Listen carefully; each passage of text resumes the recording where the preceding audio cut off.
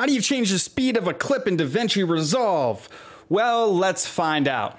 Hey everyone, it's Mike from Big Byte, and let's just jump right into it. So I am here on the edit workflow in DaVinci Resolve 17. I'm using some free stock footage from Pexels by Samson Cat. So let's say I want to speed up this clip. I'm going to show you two ways how to do this. The first one is by right-clicking on the clip that we want to change the speed for. And then selecting retime controls, somewhere about halfway down in this drop-down.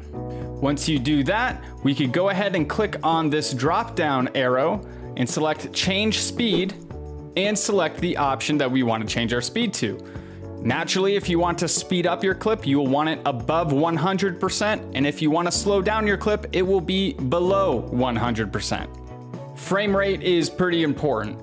Typically, you'll want your footage to be at least 60 frames per second so that it is nice and smooth when you do slow down your footage. If you film in 24 frames per second and try to reduce your speed by 50%, it will look very choppy. If you're planning on slowing down any footage, record at a higher frame rate. So for here, I'm just going to select 150, and you will notice that our timeline reduced from a little over 9 seconds to a little over 6 seconds. So now if I press play, this is moving much faster. But Mark, I want to change the speed to a different percentage that's not on the options.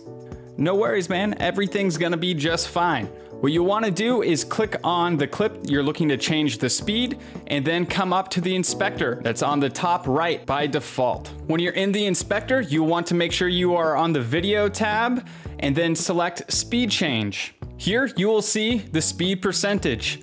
All you have to do is double click in this box and type in the custom number you want, like 127.69. Nice. And press enter. Now if we come in here and press Control R, you'll see it says 128%. Well, it's just rounding. Hit that like button if this helped you out, and if you're interested in more content specifically for content creators, do yourself a favor and subscribe to Big Byte. See ya.